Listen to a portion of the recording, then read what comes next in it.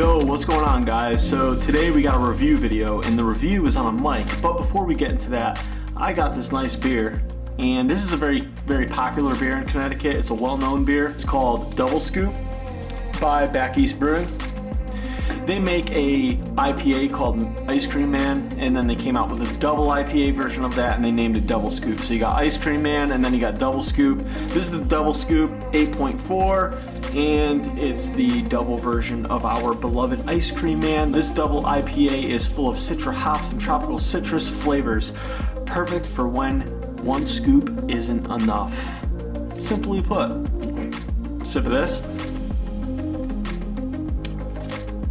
I don't think you'll ever have me do a review in this studio without drinking a beer. I mean, it kind of just goes hand in hand. So, without further ado, Comica CVM-VM20. This case, by the way, that they give you is really nice. It's cargo-like, but it's also kind of hard shell. Not all companies give you a really nice case like this. Shout out to Comica for really just stepping up and giving you a case, because, like I said, not all companies do this. And that's just a really nice touch. Let's talk about this mic a little bit before we dig into it. This is a rechargeable mic. What's really nice about this, the battery life is amazing. I don't worry about turning it on, turning it off every time I record. I turn it on in the morning and I turn it off at night. That's like a big thing for me because I'm on the go and I don't want to like make that mistake of like, oh my God, is my mic on? Like yada yada yada. I turn this mic on in the morning. Throughout the whole entire day, I leave it on. Make my vlogs, never turn it off. Even when I'm not using my camera, I do not turn it off. It's on all day. It maybe uses 30% of the battery. You can get 2-3 days out of this mic, no problem, and that's awesome. The battery life is amazing. I've had this mic now for a couple months and the battery has not lost any juice at all, so that's why I'm making this review. I have used this mic for a few months now, and I really like it. The battery life is amazing. Yes, it's chargeable, and it gives you a USB-C cord, which is really nice because that's like the new standard. You know, anything that's being made right now should have a USB-C. This mic also has a gain controller. It goes from 0 to 10, and it has a low cut filter. It's either off, 75 hertz, or 150 hertz. Now let's dig into this case and see what you get. So you open up the case, and now you got your microphone. It's a shotgun mic. You got your pop filter, also known as a foam filter, and then you have your dead cat. Now the way that this dead cat works is they want you to slip it over the foam filter when it's on your mic. Don't take the foam filter off and then put the dead cat on. It's not gonna fit right, it's sloppy, it doesn't work. They want you to put the dead cat over the foam filter, and quite frankly, I really like that setup. It gives you extra protection, and that's how it should be. I mean, I feel that a dead cat should go over the foam filter. I know that there are some brands out there that where you take the foam filter off and then put the dead cat on, but I mean, I just don't see the point in that. Cinch it, tighten it up, make sure no airflow gets into the back, and it also tightens everything up. It works really well. So now you got your cables. You got your cable for your smartphone, mobile devices, and then you have your camcorder or camera cord. Two cords are different. You can't use the smartphone cable on your camera cable. They're two different jacks, and if you make the mistake, you won't get the right audio. So what's really nice about Comica is they label it on the cord. They label it if it's for a camera or a smartphone. So yeah, smartphones, tablets, anything like that, use that cord. And then for your cameras, GoPros, yada yada yada, use this cord. Make sure you use the right cord, because you don't want to record a video and then realize it didn't record any audio. You also have your horseshoe shock mount. It's a really nice shock mount too. It absorbs the vibrations from when you're walking or running or doing whatever you need to do. It does a pretty good job of it. I haven't noticed any clicking or anything like that. Yeah, the shock mount works really well. And then you got your instructions. So how I'm gonna make this video is we're gonna go through the settings and we're gonna listen to the mic at the different settings. So we're gonna start at 0 gain. The low cut filter will be off. We'll start at 0 gain.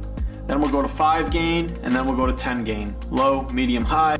And then after the gain setting is done, we'll keep the gain at 3, and then we'll start with low cut filter off, low cut filter at 75 hertz, and then low cut filter at 150 hertz. From using this mic, and what I've come to understand is that the gain makes the mic more sensitive, like the background noise. So in this studio, I just want you to focus on my voice. So I have the gain at 0, and I have the low cut filter at 150. If I'm going hiking and I'm like, oh my god, it's really quiet in here, listen to the nature, I can turn the gain all the way up, and I feel that it makes all the background noise very sensitive to the mic picks it up. So if you're trying to hear like a cricket or like the wind blowing, gain all the way up to 10 and you'll hear that. So that's what I really like about this mic, is you could really customize the type of audio you're trying to grasp for your video. If I'm walking in the woods and I'm talking,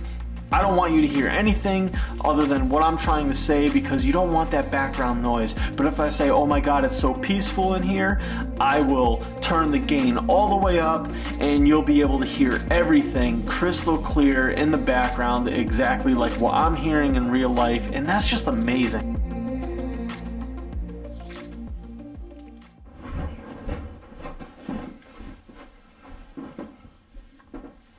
Testing 1, 2, 3.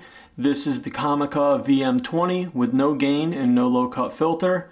Testing 1, 2, 3. This is the Comica VM20 with no gain and no low cut filter. Testing 1, 2, 3. This is the Comica VM20 with the gain at 5 with no low cut filter.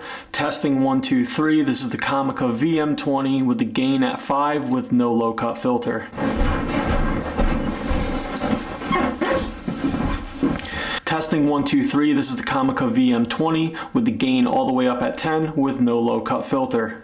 Testing 1, 2, 3. This is the Comica VM20 with the gain at 10 all the way up, no low cut filter.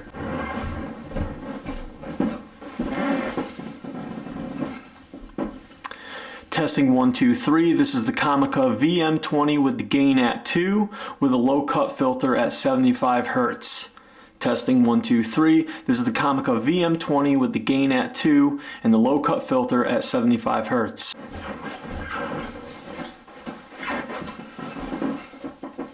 Testing 1, 2, 3. This is the Comica VM20 with the gain at 2 and the low cut filter at 150 Hz.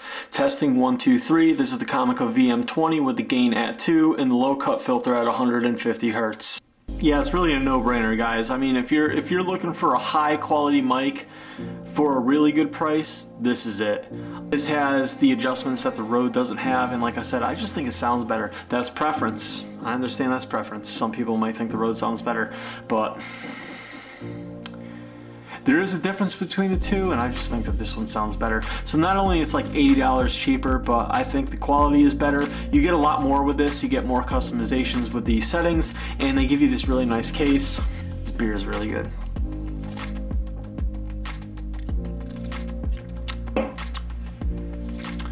So yeah, thanks for watching this video. If you could like, comment, and subscribe, that means a lot to me. Thank you, and I'll see you for the next vlog. Peace.